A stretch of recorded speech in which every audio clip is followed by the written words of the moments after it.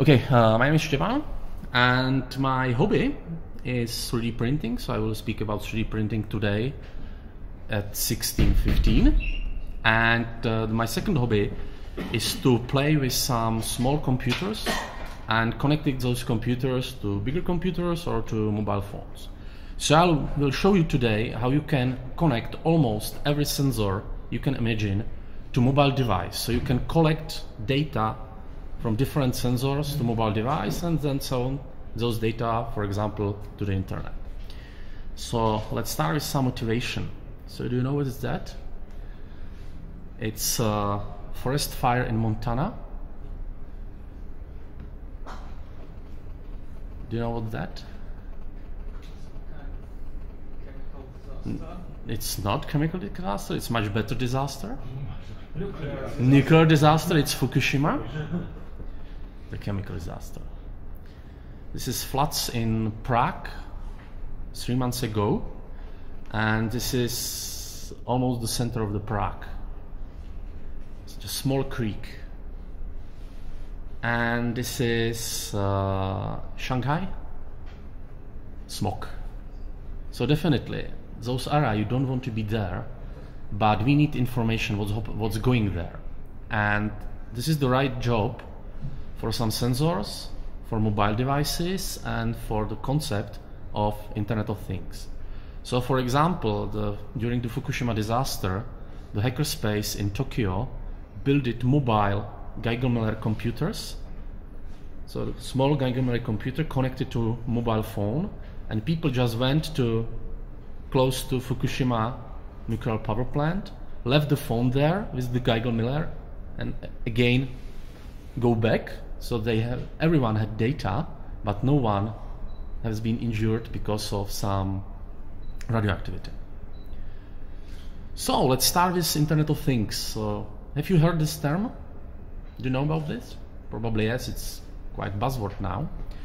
So the origins are from 1999 from MIT, and at the origins of Internet of Things, the idea is that you have uniquely identified devices connected to network with the similar structure as internet. It doesn't mean, or in the past, it didn't mean that you connect those devices to internet. It means just connect those devices to some kind of the network with the same principles as internet. Now, Internet of Things is more about connecting some autonomous devices to internet to collect data, send those data to internet, so everyone can use this data for some research or stuff like that. Or you really create some kind of the sensor network, for example, inside some manufacturer, for example, in some power plant, so you can collect data, what's going in some area, and the most typical usage is environmental monitoring. So if you need to know what's going around you in your living environment, you can use this concept to collect data. So the most popular in Czech Republic, we have a very popular project. This project is heavily used in Ostrava. Maybe you know the Ostrava, it's very close here. And maybe you know the Ostrava is industrial city, and there are a lot of problems with the smog. So there are a lot of dust particles in the air. And those dust particles are very dangerous, especially for small kids. So we have a project named Kanárci, the canary bird, you may know, these yellow birds.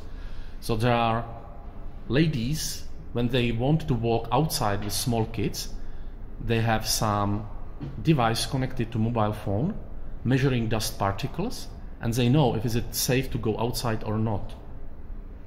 And of course, those data are publicly available on the internet. So again, some lady with the small kids without the real device can look what's going on around the city, and maybe there are some places because of wind which are safe, and maybe there are some places which are not safe. So this is the practical usage from the Czech Republic now.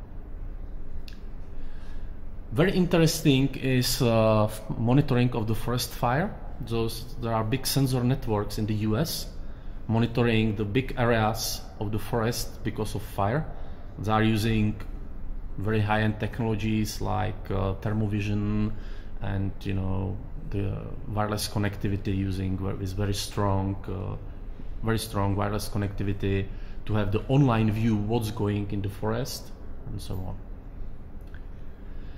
So typical users.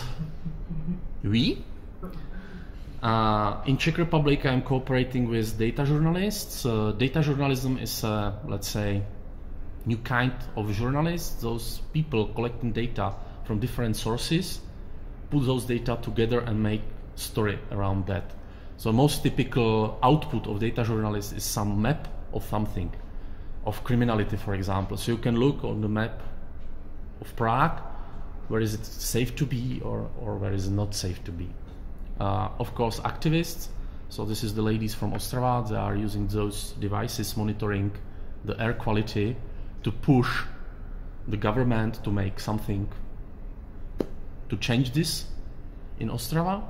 Of course, the public sector and the student projects. You will see some very simple, very easy projects for students. So at the beginning, I will speak about microcontrollers, I will speak about sensors, and I will speak about mobile phone later. So let's start with the hardware. So we need some sensors. So do you know what is the sensor on the left top? The biggest one. No, the camera is the middle one on the first row. On the left top. This sensor you can find in air condition and it's measuring dust particles. This is very funny sensor because this sensor is used in the US and the units as the output is number of dust particles in quadratic feet. So really stupid, the US in cubic feet, sorry. So you can see once the yellow one, the white one, it's a motion sensor, there is a GPS. You can measure almost everything. So you can buy sensor to measure almost everything. It's a just question of money. Of course, if you want to super high precision sensors, you will pay a lot. If you want to measure just temperature, you will pay €1 or less. It costs nothing. But of course, if you want to measure temperatures higher than 1000 degrees, it will cost a lot of money. So let's have a small look to some sensors I have here with me.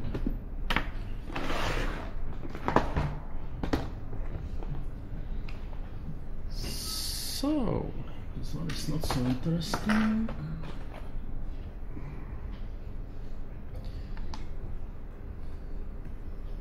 So this is a barometer, so you can measure the pressure and the temperature.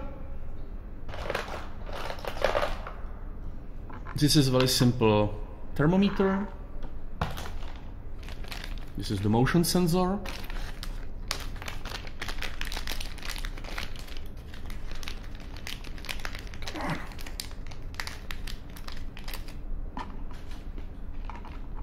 You may know, probably you know this kind of the sensor from the alarms.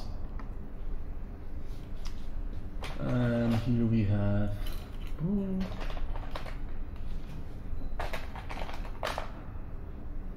the simplest sensor button.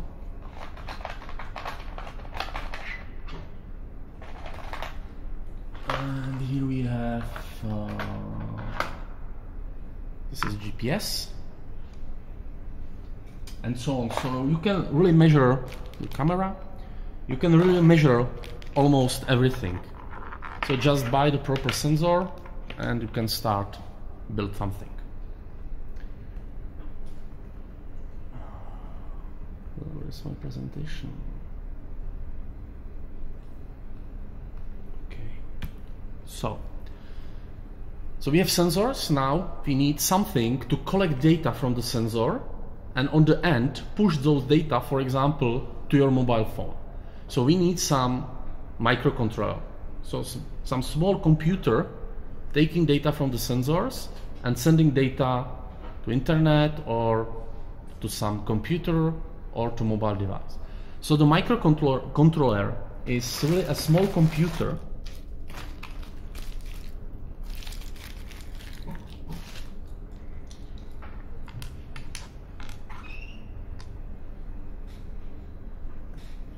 So this is computer, and it can be much more smaller. This size is because of you know, the case, but it can be much more smaller, at least 10 times smaller. But this one, it's quite powerful. It has 6 inputs, 6 outputs, and for example, if you want to just take data about temperature, for example, or from very simple sensors, you can very easily use this one. Or microcontrollers can be, of course, much more bigger and much more powerful. You will see it later. I don't want to lose this one. So, the biggest advantage of the microcontroller is that on this microcontroller runs only one application, one program. So it's very, very robust solution. So it cannot break because of some stupid driver of graphic card or something like that, because there is just one program running, nothing more, and you are very close to hardware, so it can be very, very powerful, even if this is very tiny, with the low clock speed and so on, with a low memory, but it can be very, very powerful. The problem is that you must know what you are doing. So if you are a standard developer, you are developing for the phones, or you are developing for standard computers, you will be really surprised that it is not possible to read inside the memory some big string, because there is not enough memory. We are typically speaking about ones of kilobytes memory. Of course, you can have another microcontrollers with a lot of megabytes memory, but the most common one, or very common one, this Pixaxe. This small one, it was the Pixaxe 8. It has something, you can store something like 20 numbers to memory, nothing more. So you cannot work with the strings and so on, because it has almost no memory. But just take data from different sensor and send it somewhere, it works perfect. And what's very nice on the Pixaxe, the one I showed you before, the price is something about $2 US. So it costs nothing. So you can do, but you can do a lot of things with that. And let's have a small look. This is a simple application. This is the simple monitor of monitoring of the light. So this is a very simple project. So if you want to monitor, for example, the quality of the water in some lake, the easiest way how to monitor the quality of the water is to use the light sensor, because you can measure how dark water is. So this is a very easy way how to do that. And I'll show you this application live. So this is the light sensor. This is Pixaxe 18. So this is the microcontroller. This is just a transistor array. It's not. This is not any smart thing. It's just array of transistor, because of you can join here some electric motors, and it consumes a lot of power. So you need to use this array of the transistors. And this is very simple output, just numbers. So if I connect it to battery, so we have a lot of, so it measures the lights. And even if you have this small microcontroller here, this you can connect to your mobile device. Very easy. You will see it later.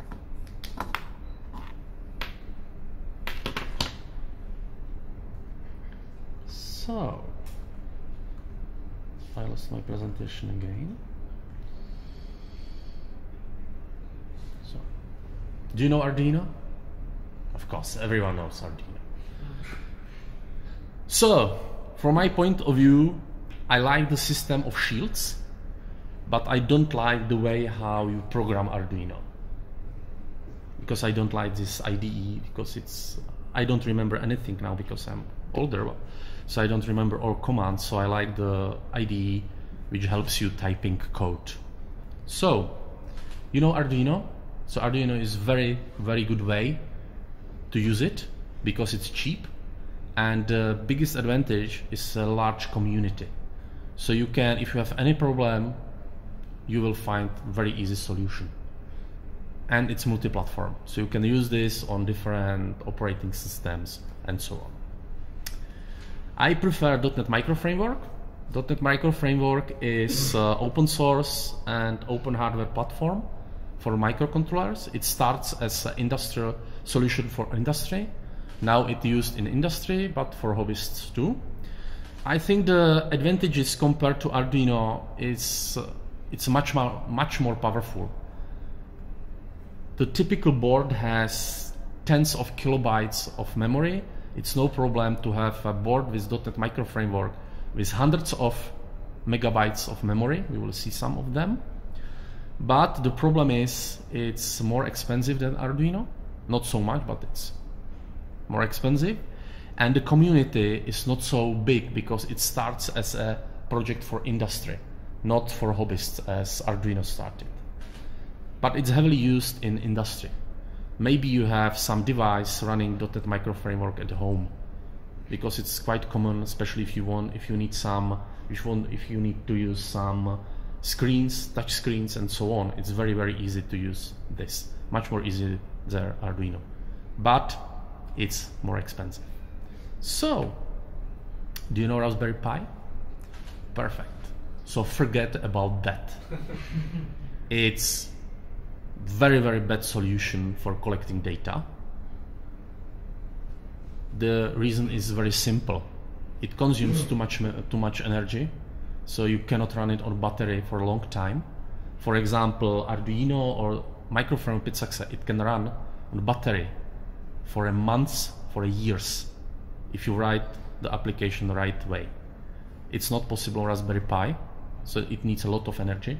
First problem. Second one, it's a real operating system, so too much things are running on it and too much things can break. Is it possible to write a bare metal application for Raspberry Pi? Sorry? Is it possible to write a bare metal, you know, instead of an operating system? Running on the chip. Yes, it's possible, of course. Because as I know, there is some ARM processor, so you can write application directly for the ARM, and then it will have the same advantages as Arduino or Micro Framework, and so of course it's possible. So you will see one board later. You will see one board which is very similar to Raspberry Pi. So the Raspberry Pi is, let's say, good central point of some sensor network, but it's the very bad idea to use it to directly collect the data. We have very bad experience with that from one project, and you will see about this project later in my speech. So, demo. Let's have a look to different boards. So I start with Arduino because you know Arduino. This is probably the cheapest one. It's Arduino Leo. Arduino Leo is, from my opinion, is the best solution for the beginners, because it works a little different than the Arduino Dumelove, the standard one.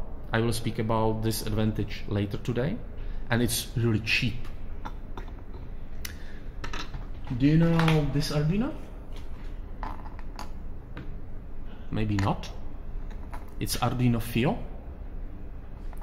and this is it's really designed to be an endpoint of some sensor network, because here you can directly touch the wireless module based on ZigBee protocol. I will speak about ZigBee again later today.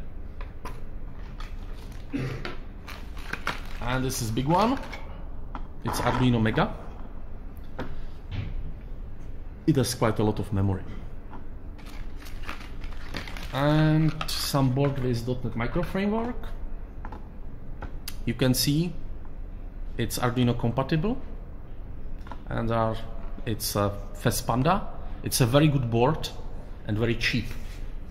The price is around 400 Czech crowns, 20 US dollars. So it's quite cheap, and it's really much more powerful compared to Leonardo. You can see you have a SD card here, a lot of ports and so on. It's a really good board, but they stopped the production. The production of this board is stopped because there are some new. Here you can see another board, another board, another board. This one is open hardware. Here you can see some industry computer on the back. And this style, this connectors, is named .NET Gadgeteer. .NET Gadgeteer is a solution for rapid prototyping and for schools.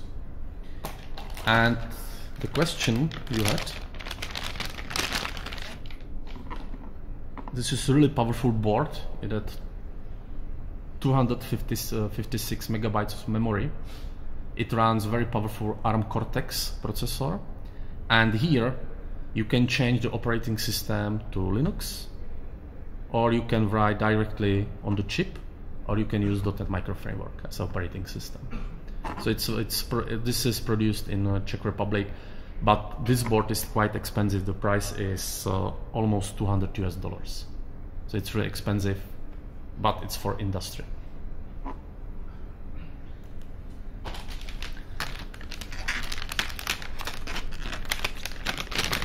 So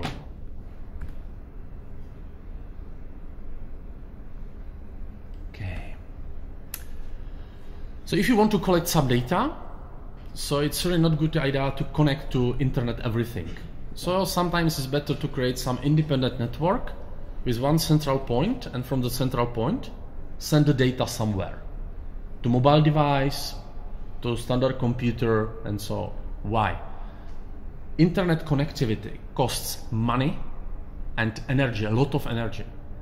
And imagine you need to, for example, you need to cover big forest, so you cannot change the battery every day. So it's better to use some solution with a low power consumption wireless network. For example, use a Zigbee protocol. So Zigbee is industry standard for wireless networks.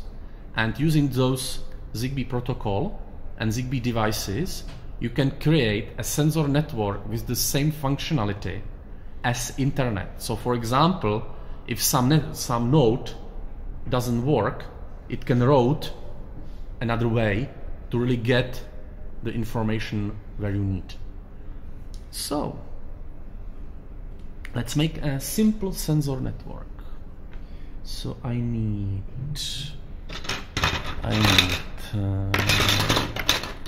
this.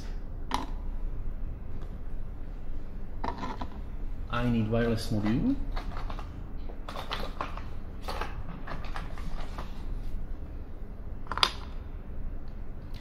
So this is the most popular wireless module, XB, running using the Zigbee protocol. And this module is interesting that you just change these modules and it can communicate up to 80 kilometers, 80. Of course, with the big antenna, a lot of power, but it can work. This one works 40 meters, and if you have one with the small antenna, it works around 2 kilometers. So it's quite nice. So this one, and sorry, I need to reconnect it here.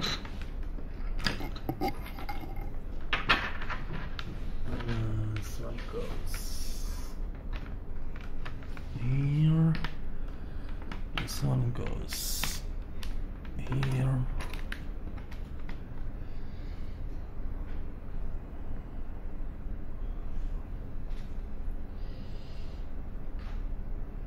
Okay, and you need some sensors.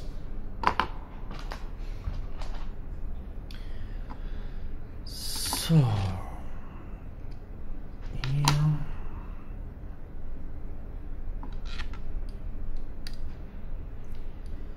You know, this .NET Gadgeteer style, this is those one. It's a product of Microsoft Research, and it's for people like me because I don't understand the electronics. Okay, and I need power.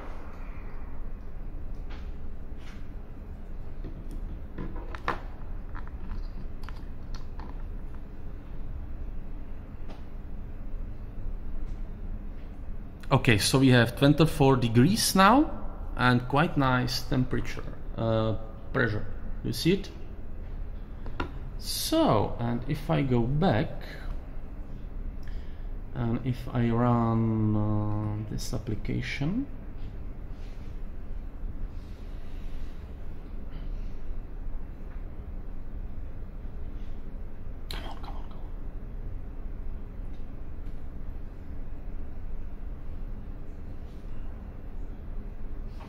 and I didn't do any mistakes, so you can see this error means I don't have internet connectivity, so I cannot send the data outside my computer now. But you can see the same numbers, the same temperature, same pressure as here, and I'm connected using this. And it's very funny because it works as a standard serial port. So if you look to source code here, you can see I am using just serial port. And remember serial port because it will be very important for us today. What about those networks? If you build a network, how do you know which sensor send? Because serial port okay. is point to point. Yes. So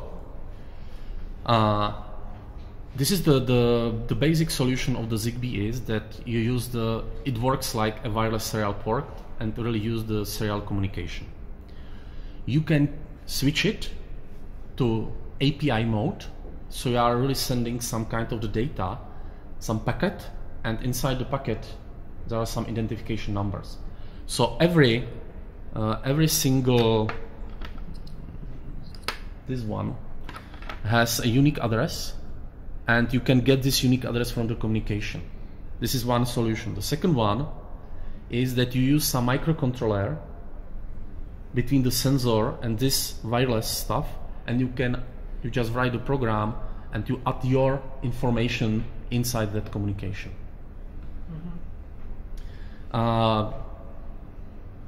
There are a lot of things about the ZigBee wireless networks. It's really interesting. For example, it works perfect up to 10 modes, up to 10 nodes. If you have more than 10 nodes, it's not good idea to use this serial communication because of the routing. So then you need to switch this API communication, and then you directly can say, okay, communicate with that node, and it finds much faster the route, for example. If some node is disconnected, connected, it's absolutely transparent. So it's really brilliant protocol, the ZigBee. And all this network configuration stuff happens on this module? Yes. Okay. You are using 80 commands to configure it. Sure. About 80 commands I will speak today. So, I show you a lot of things. So why to use the mobile phone? What is the reason? The first, sometimes you need to have a really mobile solution. So you have some sensors and you move with those sensors, or the sensors are, for example, one day you have the sensors on that factory, then you need to put this to another factory and so on. So you need to create some mobile solution. So for example, the ladies in Ostrava, they are using those solutions, those sensors measuring the dust particles connected to mobile phone, because they are moving in the city, they are walking with the kids, they see the current situation, and then they're sending the information to the internet. So they are moving. Mobile phones, they have huge performance.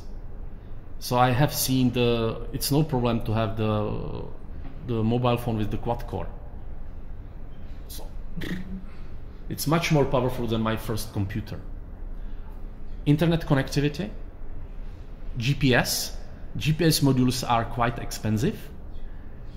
Very interesting thing and very important one is the real-time clock. Any device you have seen, it doesn't have real-time clock. So if you need to know the time, you need to set up the time every time again you start this device, because there is no backup battery, or you need to have some external device, real-time clock with the backup battery. Okay, and of course the Bluetooth, and the Bluetooth is very interesting for us because the Bluetooth works on any platform, and this Bluetooth can work as a serial port. So you can very easy, using the Bluetooth, you can connect any device to your mobile phone using the Bluetooth, because the serial communication is really, really simple. You will see it. So, what about Bluetooth hardware? So, I have a lot of Bluetooth hardware, but I don't know where.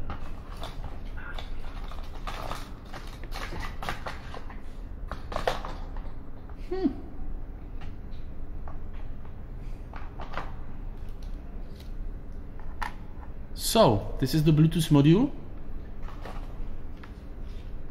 Here, I don't know if you can see it. Here you have TX, RX, so the serial port. So it works like a serial port. Do you remember the Zigbee module? This is the Zigbee module, but it doesn't use the Zigbee communication protocol, it uses a Bluetooth. So if you change this module here, 1-to-1, it will work because it's a just serial port, nothing more.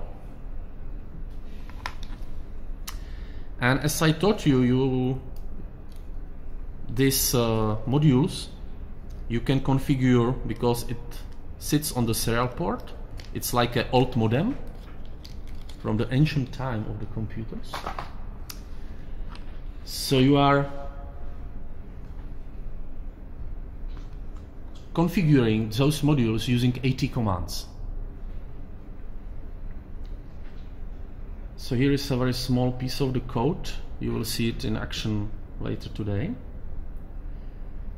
And if you look here,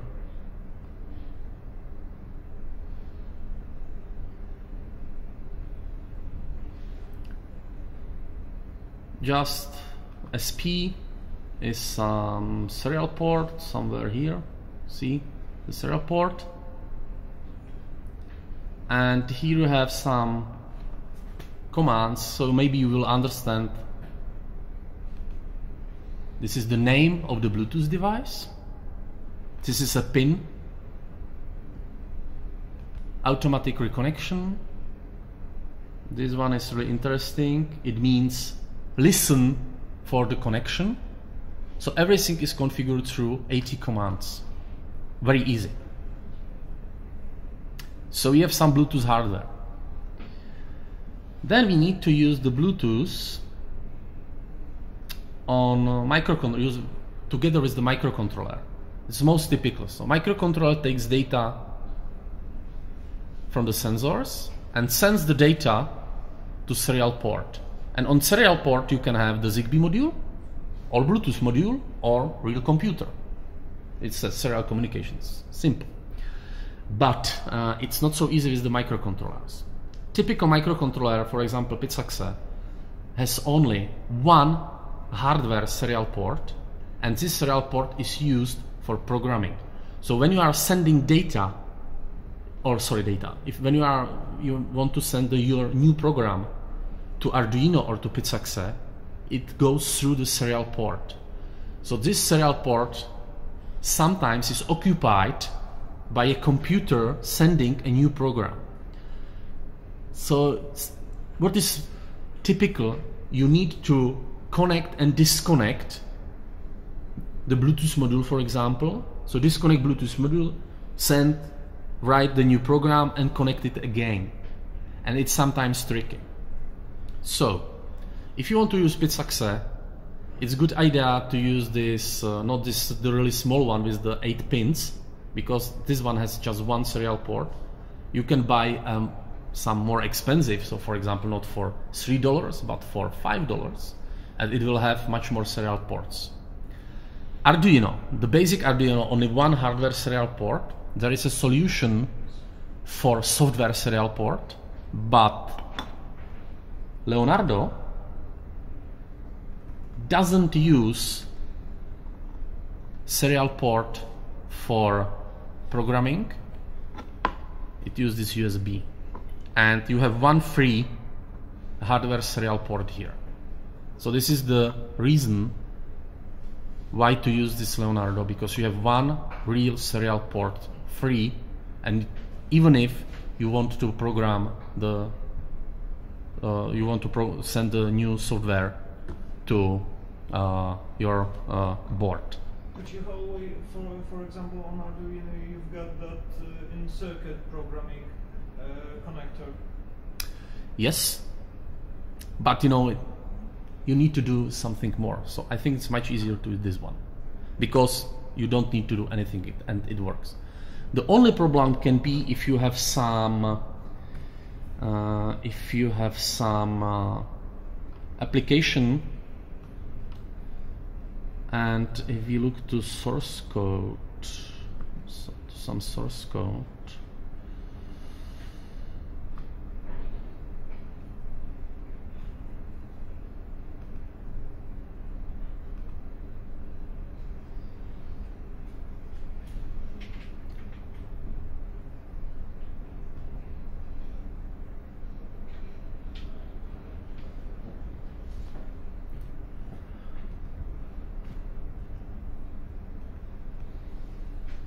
Here you can see I'm using this serial 1 because this is this real hardware.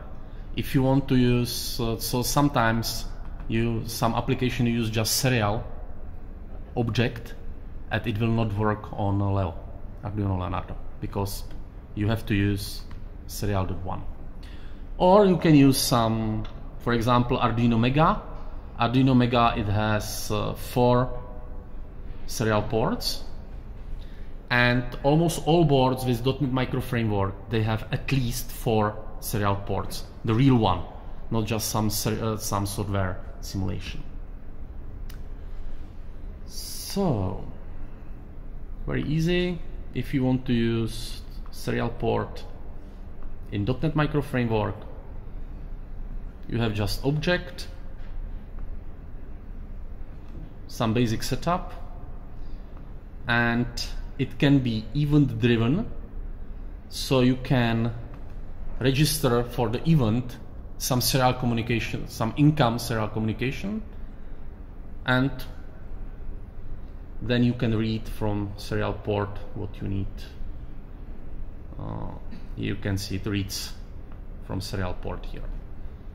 And this data you can exchange between any 2 devices with the serial port availability. Bluetooth, Zigbee, direct connection with the cable. So, and some real usage. This is our project from Czech. I did it for one online magazine for some data journalists. So we did the measure, because we have big reconstruction of our biggest highway D1.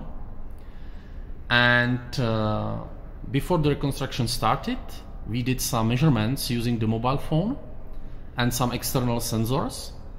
And after the reconstruction will be finished, we will do the same, so we can compare if something changed. So what we did, we measured the noise using the noise sensor,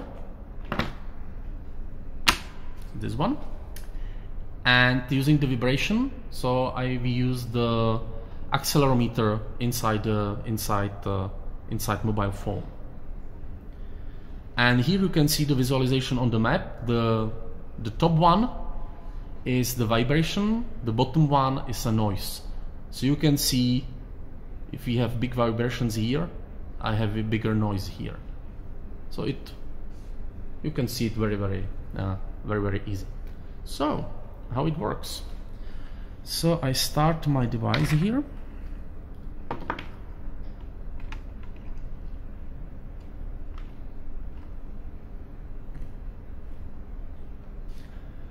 So here you can see this is some diode just showing me what's going on. This is a noise sensor. It's not a microphone, it's a real noise sensor. The output is in decibels. Here is a microcontroller and some connectivity, and this is a Bluetooth module connected to serial port. And if I run my up here,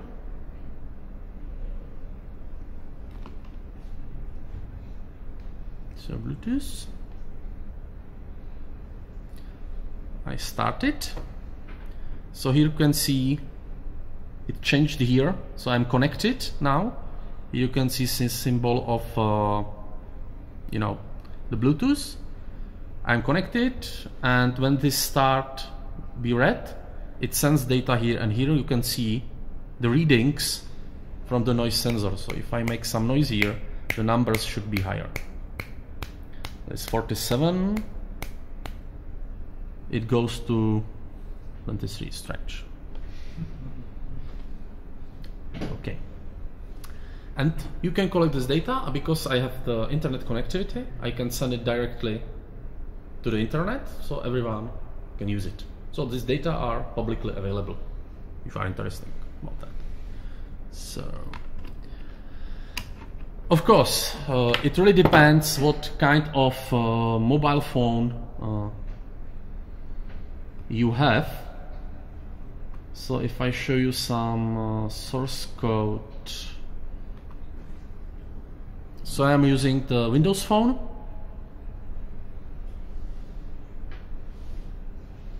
And there is one object representing Bluetooth devices.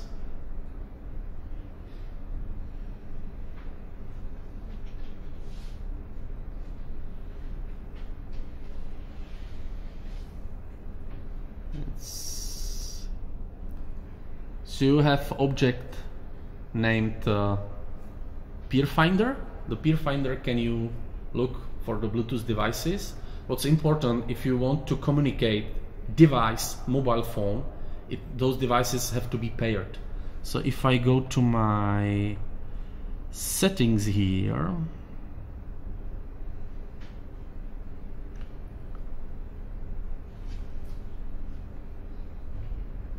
so this RNBT is module, data logger is a module, and again RN42 is some module. So it must be paired before.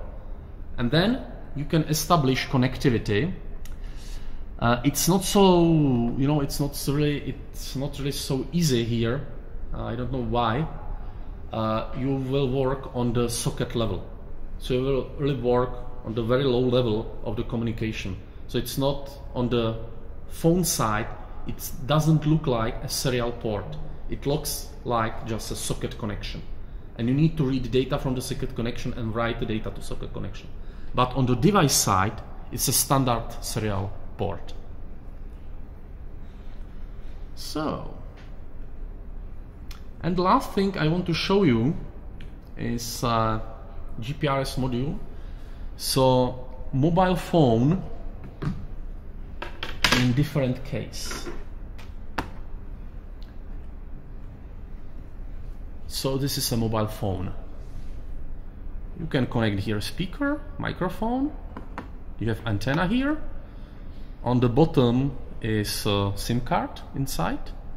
And if you write some software around, you can build your own mobile phone with just this very simple module. If you want to use these modules for some, data collection and so on, just be careful on one thing: it can consume a lot of power. So you need a very strong battery. It can take up to 2 amperes. 2 amperes is a lot. You need to cool it because it makes a lot of heat. So it's not so user friendly, but you can do with this a lot of funny stuff. So let's look to some source code again. So I need battery. I need antenna, and I hope I will not destroy everything.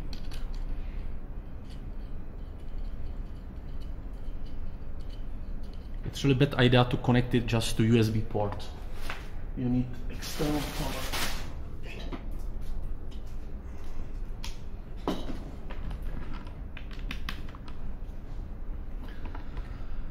So first this, then this,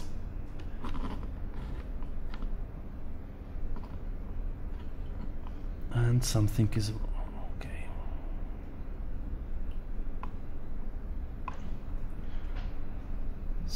So we are looking for connectivity.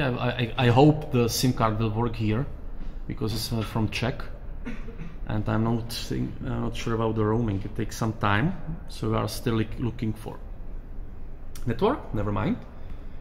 Let's go to source code. It's much more fun. Here we are. As a standard serial device, you are working with 80 commands. Still nothing. So you are waiting. We have serial commands. It's funny.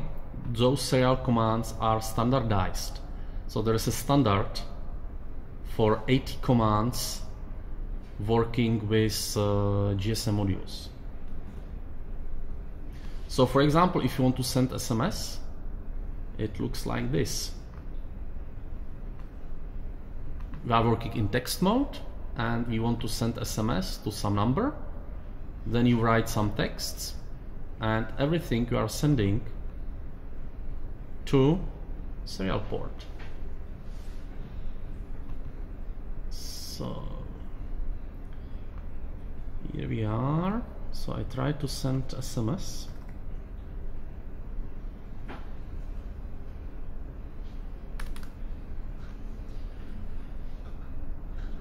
Okay. So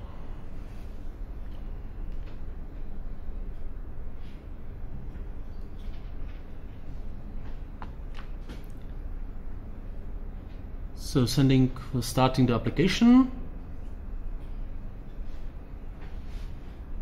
deploying successful, restarting everything, rebooting.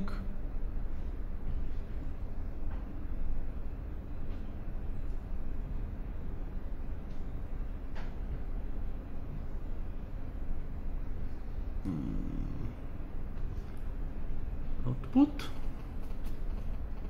So waiting. Here we are. And you can see. You can't, sorry. Because I'm working with my pen, you know. And here you can see. This is my SMS. I send a test message. And here you can see is this test, or we can SmartDevCon. No.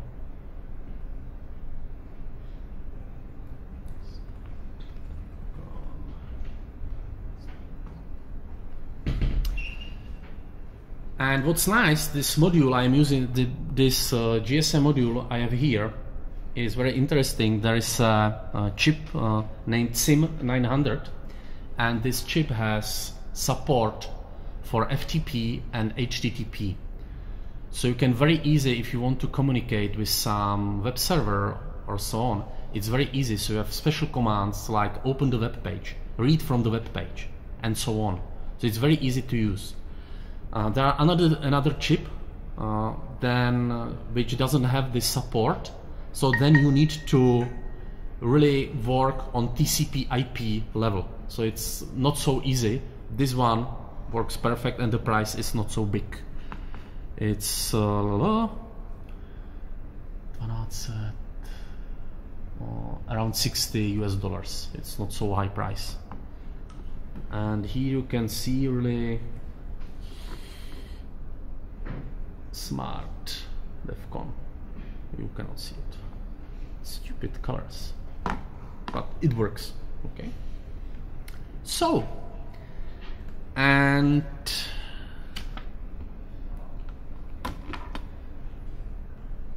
this is end of my presentation, and I'm ready for your questions. Or if you want to see my devices, just come here, look on it. It's no problem. Some questions? Is it possible to get audio data from the module streamed to the microcontroller or? Yes, yes, it's possible, but you cannot do it directly. So you need to connect the output to some device, to some sensor, taking data from audio data and send it back to microcontroller. So you need analog to digital converter. Yes. No, yeah, you need to convert this because here is analog output and you need to convert to digital because as I know there is no direct access to the stream. I was hoping for the direct access. No, it's not. As I know, it is not possible. Or, okay, this module doesn't, okay. If you use this module and connect it a different way, it should be possible. But not on this board. Not on this board. No, sure. This is not possible. But you can buy this module as a separate product. So some more questions? And it can really work like a mobile phone because do you recognize this? But you are too young, I think. Do you know what is this? Do you remember? Do you? Nokia 5110. The price of this display is like $4 US, and you can connect it directly here, so you can really make your own mobile phone. You know everyone has device like that. Device like that with this battery. Okay, some more questions? Okay, if you don't have any questions, I think my time is almost over, so I will pack it back. So before everything will be back in my box, enjoy it and look at it. Okay, thank you.